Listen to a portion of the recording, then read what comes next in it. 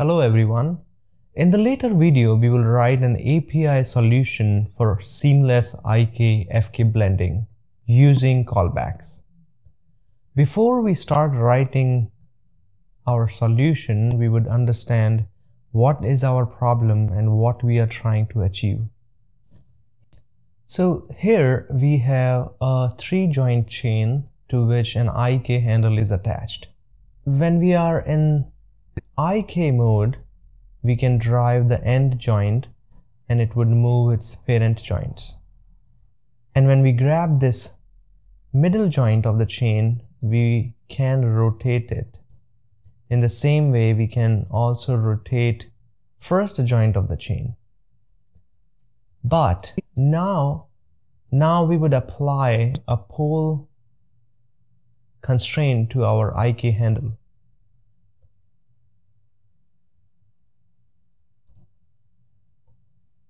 So the direction of our middle joint of the chain will be directed by the pole control. But as soon as we apply this pole vector, we are not allowed to rotate this joint and this joint because we are in IK mode and we have the pole vector applied to it. So that is the problem. For resolving this problem, we will create a very basic setup using which we will be able to combine the functionality of IK and FK using the callback.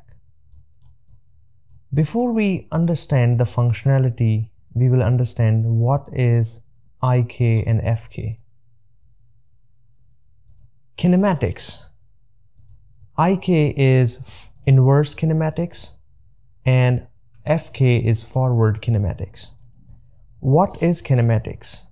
Kinematics is the study of how things move. So first we would talk about forward kinematics. Forward kinematics is a motion in which the parent joint in the hierarchy drives the child joint. So in this FK setup, using joint 2, I can drive joint 3. And using joint 1, I can drive both joint 2 and joint 3. So in this way, I'm driving child joints using parent joint. And in IK setup, in inverse kinematics, I'm driving parent joint using the child joint or the end joint. And combining the functionality of both means that we should be able to drive the joint 1 and joint 2 using the end joint, as well as we should be able to drive end joint using joint 2 and joint 1 seamlessly without making any changes. And our pole vector or pole constraint remain effective. However, there would be some internal changes, but they would be invisible to the user. So that's what we are willing to do using the callbacks. So how we are going to resolve it, or how we are going to create a solution for seamless IK-FK blending. For example, if we have a 3-joint chain and we have an IK attached to it, and we have a pole vector attached to an IK handle.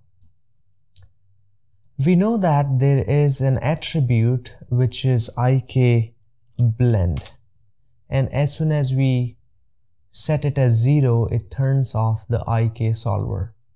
And now we are able to rotate these joints. But if I would turn on the IK blend back, we would see a snapping of the joint because of the pole vector. So with this, we will also have to take care of this pole vector so that it's completely seamless. It should not be visible to the user when they are working with IK or when they are working with FK. But one thing to remember, if we use this technique our setup will be a lot similar to what we have in Motion Builder, where we always key joints. We can use the functionality of IK, but we will always be keying the joint positions and the rotation. So now we know that for the seamless IK-FK blending, we will have to do two things. One, we would have to switch between IK and FK. Second, we would have to snap this pole vector control to wherever our joint 2 of the chain goes. Now let's take a look at the hypergraph of this scene setup. So we have our 3 joints. We have the IK handle, we have the pole vector